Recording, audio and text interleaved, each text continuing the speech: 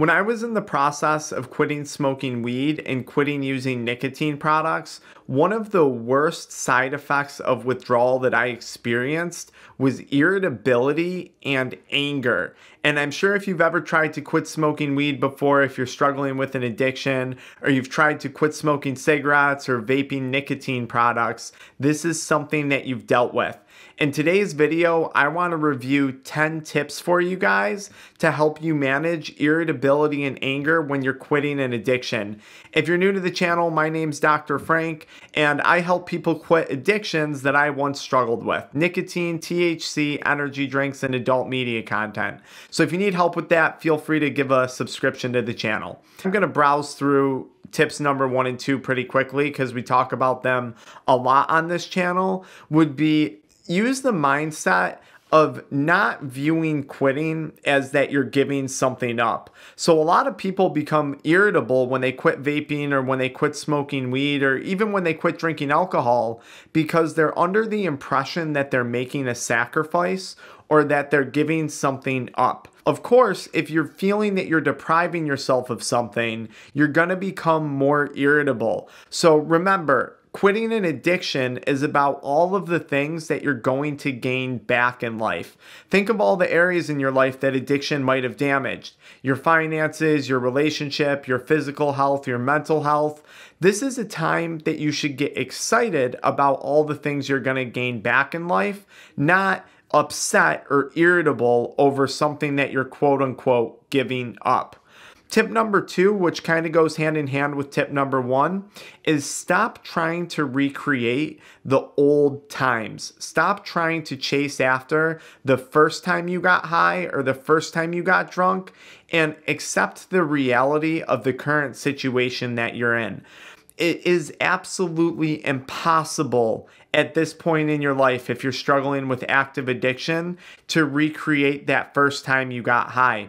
And the more and more times you try and recreate that, the more and more frustrated and the more irritable you're going to become because you're chasing after something that doesn't exist.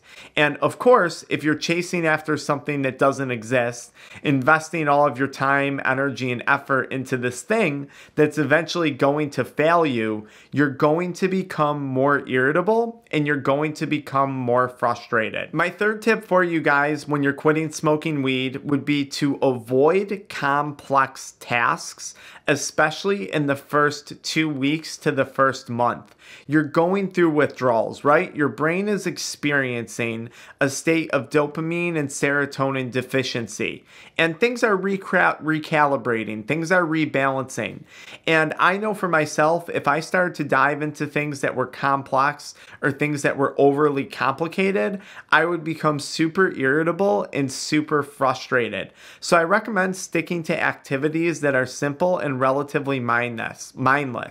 Maybe this involves listening to podcasts, listening to audiobooks, watching some type of comedy on Netflix that makes you laugh, or just playing video games with your friends. When you first quit an addiction, your brain craves simplicity. Up to this point, your brain has been run through the mill. It's gone through a lot of complicated things over the last few weeks, months, or years, depending on how long you've been struggling with addiction. So keep it simple. Avoid tasks or things that frustrate you, especially during the first few weeks. Tip number 3 is avoid people that make you irritable. Avoid people who piss you off to the best of your ability. And I understand that a lot of people watching this channel have to go to work and maybe their coworkers piss them off, or maybe their classmates piss them off, or maybe even someone that you live with who you love is frustrating you when you first quit an addiction. Do your best to keep the conversation and keep the interaction to a minimal. If appropriate, you can tell this person, hey, listen, I'm not right now. My body is rebalancing. I'm going through withdrawals. I'm going through a detox phase. And I think it's best we just don't speak for a while. Check back in though in 2 weeks and I'll get back to you. So now, my 5th tip for you guys would be remember to eat food. A lot of times, if we struggled with active addiction, especially to THC or marijuana, we might be struggling with food intake, or we might even be dealing with malnourishment. Now, this especially holds true if you're quitting nicotine products. If you're not eating food and you're not eating balanced, healthy meals throughout the day, your blood sugar levels are going to crash, and this actually makes people hangry.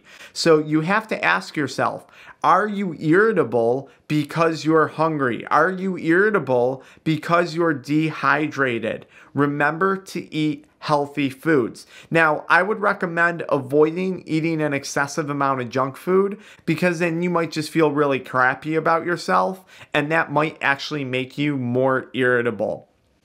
That was my tip number 5. So my 6th tip for you guys is focus on sleep. Sleep deprivation leads to increased irritability. Now, here's the reality of the situation.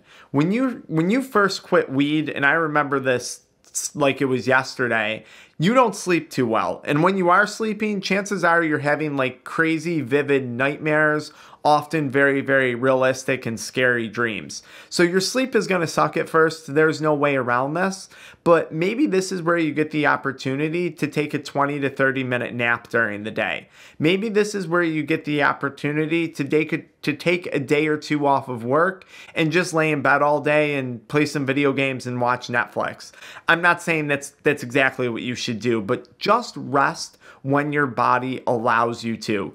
This is not a time to be up all night watching Netflix. This is not a time to be up all night watching TikTok videos. We know that social media addiction is bad for our mental health, and now is not the time to be binge watching things through all hours of the night, further sleep depriving yourself, because that's going to lead to more and more irritability.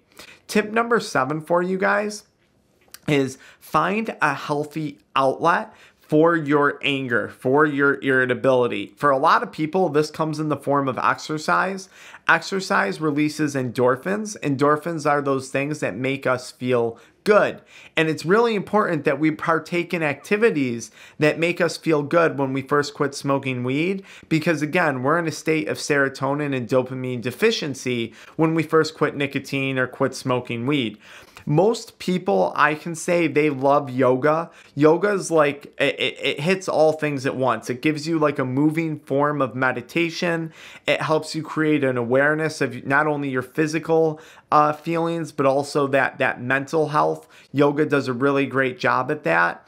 And you're moving, you're releasing healthy endorphins. So I think yoga is awesome. A lot of people like going for walks.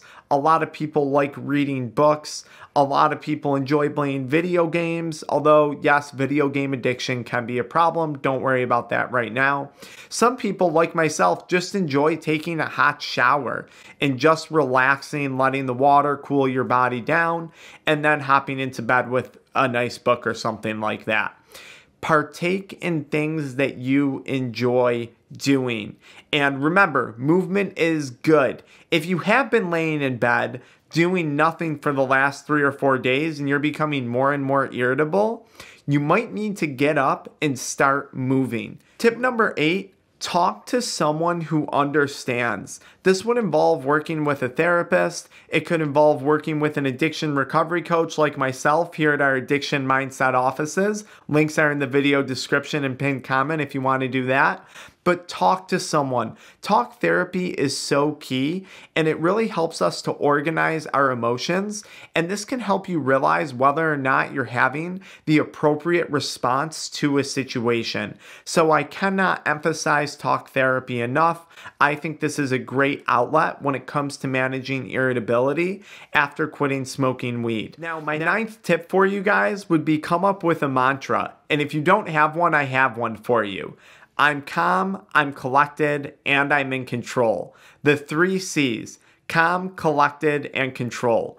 I'm calm, I'm collected, and I'm in control. If you feel yourself getting irritable, just say, I'm calm, I'm collected, and I'm in control.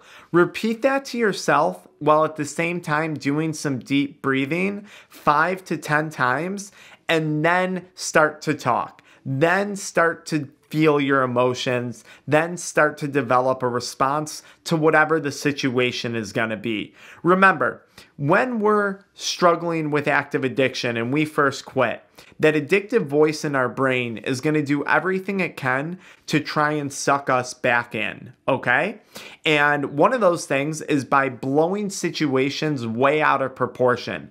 And the goal of this is to make you irritable and to make you become easily stressed.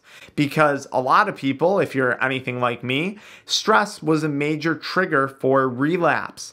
This is addiction's sneaky way of trying to suck you back in. So you have to be ready for situations that are going to make you irritable, because that addictive voice is going to be blowing even the simplest of situations out of proportion. But hey, you guys are part of the Addiction Mindset family, so now you're aware of those situations. And finally, my 10th tip for you guys is learning how to apologize and apologizing with sincerity.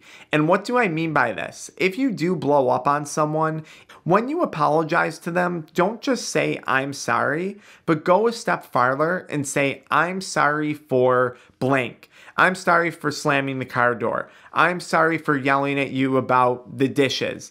I'm sorry for being rude. I should have," and then explain how you should have handled the situation better. This is much better than just simply saying, "I'm sorry," and brushing the situation off. Because when you do this, you're going to think twice before you make that same irrational response again. Now, if you're quitting an addiction, I would love to see you guys in the comments, and I would love to hear from you. How do you cope with irritability and anger when you're going through this withdrawal symptom after quitting weed or quitting nicotine? I would love to know what works for you guys, so I'll be sure to see you in the comments below.